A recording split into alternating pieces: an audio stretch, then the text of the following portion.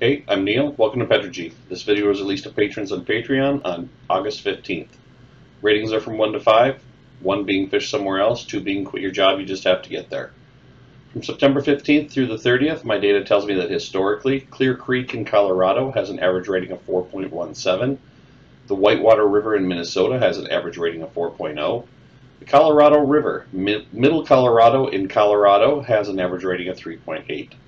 The Mackenzie River in Oregon has an average rating of 3.8. According to the Farmer's Almanac, the best fishing dates will be Sunday, September 22nd in the morning, and Monday, September 23rd in the morning. I've been collecting fly fishing data since July of 2016. Originally it was just for Arizona, then it quickly expanded to everything within 1,500 miles of Phoenix. Later I added my home state of Minnesota and places I was traveling to for work. I will only report on those rivers with at least 2 years worth of data. The problem with fly fishing reports is the data is already 2 weeks old by the time you get it. I'm a planner and I want to know what the fishing will be like in the future, not what it was like 2 weeks ago. Because what was happening in Arizona, where most of the fish are stocked, by the time I got there, it was all fished out a week or two prior. Thank you for watching and good luck out there.